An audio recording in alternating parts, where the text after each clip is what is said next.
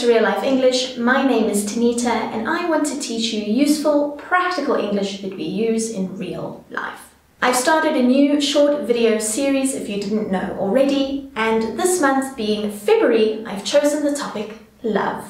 Just a friendly reminder that for my main videos, the ones that I release at the end of the month, there is a free worksheet. So please, on those videos, head to the description, click the link and get your free worksheet, which will help you learn what I teach you in those videos.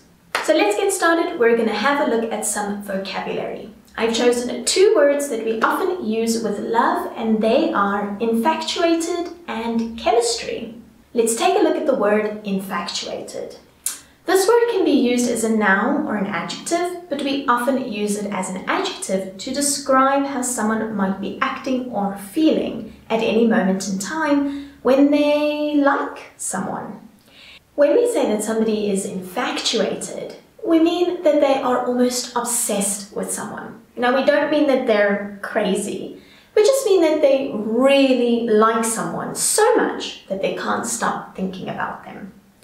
To look at an example, we could say, since he has met her, he has become infatuated with her. So when you really like someone or know somebody who's really almost crazy about someone, you could say that they are infatuated with that person. The next word we're going to take a look at is chemistry. Now, when I say chemistry, I don't mean like in a lab with chemicals and things like that. That's not what I'm talking about here. Chemistry is all about taking different elements and seeing how they react with each other when you put them together. So we can get good and bad reactions.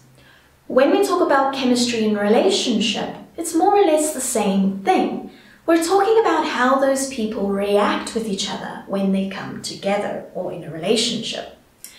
Now, we can either have chemistry with someone else or not have chemistry with someone else. So we can use it in the affirmative and the negative. A lot of relationships actually get based or judged on the chemistry somebody has with another person. So if you meet someone for the first time and that chemistry isn't there, we often wouldn't consider dating them. It's quite an interesting phenomenon. So when you hear someone talking about the chemistry of people, we're talking about how well they sort of go together, their reactions with each other. Looking at an example, we could say, I've noticed they have a really good chemistry between each other. I think they'll have a long and good relationship. Okay, so we looked at two words that we can use to talk about love and relationships, and they were infatuated and chemistry. Remember, when we learn new words, we need to practice. So take these two words and give me some examples in the comments below. I'd love to see how you use them. I hope you enjoyed this short little video for today, and I hope you have a wonderful February. Have a great day. Bye! I'm really not having the best of luck lately with these videos. Should have started earlier. Maybe in a bit of a crazy way.